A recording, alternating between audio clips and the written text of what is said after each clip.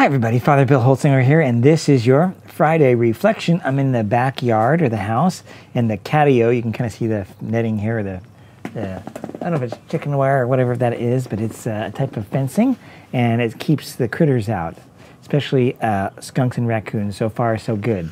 The other night I saw actually a raccoon go through. I have a camera here. I call it my critter cam. It's really for the birds, but it does get some of the deck here. And a raccoon went by just about 30 minutes before I took my dog out for Snickers. That would have been a bad moment, don't you think? I think so. Well, anyway, I'm back.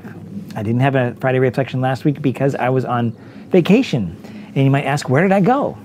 I went nowhere, actually. I was doing a staycation. Had various things I needed to do, take care of.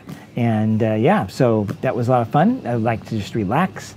You might notice that there's a little bit of difference here. I decided to begin my summer wear by starting in spring by shaving, and there you go. Well, this weekend we're going to hear this story that ends from the what's called the journey or the road to Emmaus, and the last part of where Jesus, right before his ascension, occurs. But I want to key you into one thing to know about, and because I want to make this short, because I want to prep you to think about what this means for you, because it's important. And I mentioned this in the Wednesday, I'm recording this on Wednesday, the Wednesday morning Mass, that when you hear the scriptures proclaimed at Mass, think about a phrase, or be aware of a phrase or a word that jumps out to you, because it's a living word of God. And that living word then allows us to grasp something about what God wants us to know or to hear.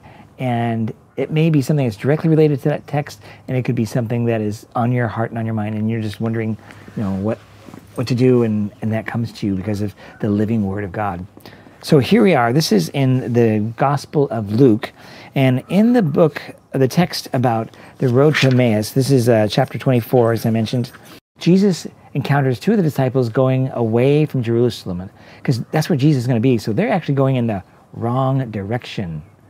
That's not good. But nonetheless, Jesus accompanies them, and as he does so, he is shrouded from them. They don't quite see well. He asks, what are you doing? What's going on? And they responded, don't you know what happened in Jerusalem about how Jesus did these things? He suffered death, and we were told he'd rise on the third day, or this is the third day, and basically they hadn't seen anything. So they're leaving. And so Jesus then, it looks like he's about to part from them, but they're going to stay in Emmaus, or at least near Emmaus, and they invite him to stay with him. And so they break bread together. And in that breaking of the bread, their eyes are opened. And we hear this. He says, this is verse 25. He says, how foolish you are, and how slow of heart to believe that all the prophets had declared. Was it not necessary that the Messiah should suffer these things and then enter into his glory? Then beginning with Moses and all the prophets, he interpreted to them the things about himself in all of the scriptures. And they then came near a village to which they're going, that'd be Emmaus. He walked ahead as if they were going on, but they urged him strongly, saying, stay with us, because it is almost evening and day is nearly over. So he went and stayed with them. When he was at table with them, he took bread, blessed and broke it, and gave it to them. And this is the part I want you to think about. Then their eyes were opened, and they recognized him, and he vanished from their sight. Okay, so that's verses 25 through 31. That's not the text that we're going to hear, because we're going to pick up after that. As those disciples come back to meet with the other disciples and the apostles that are locked in a room, Jesus appears to them, and he says to them, peace be with you. And then it goes on, these are my words that I spoke to you while I was still with you, that everything written about me in the law of Moses and the prophets and the Psalms must be fulfilled. So he's repeating himself. And here's this key word again, this key phrase. And I want you to think about this and bring this to prayer. And how is this speaking to you? Then he opened their minds to understand the scriptures. I love that. Then he opened their minds to understand the scriptures.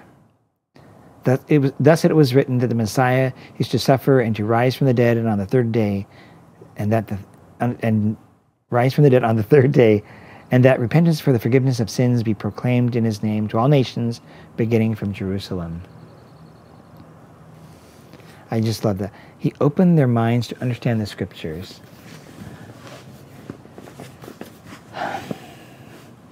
I start thinking about as I'm right still now preparing for my homily about how I know in my life I have not been open to certain things. Now, being open just to be open is not the goal. The goal is to be open to what is truth, what is beauty, what is right.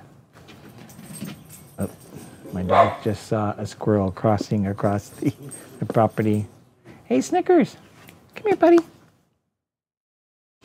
He's the dog patrol. Yes. Anyhow, to be open to the scriptures, being open to the truth, being open to beauty, it's not just being open to anything. But where have you, and I know for me, where have I been? That's the question I ask. Been not open, not just to the scriptures, but to the truth of God in the world, or in how he's being called, or how I'm being called in his name.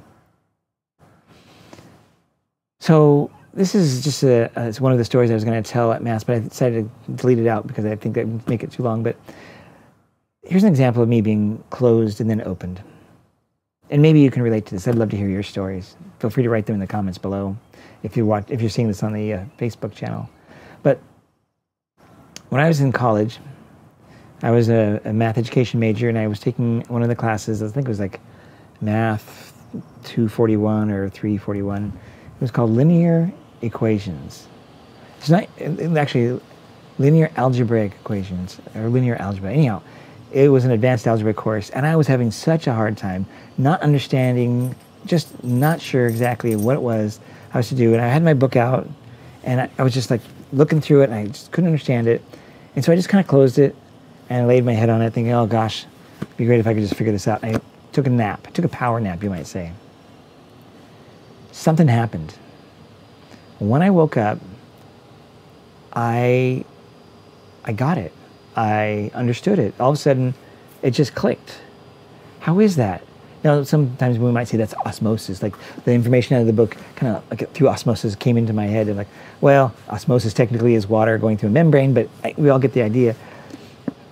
That somehow I was able to receive or understand this complex thing I couldn't before. Now, was I thinking about it more in my head? Oh, the squirrel's about to go.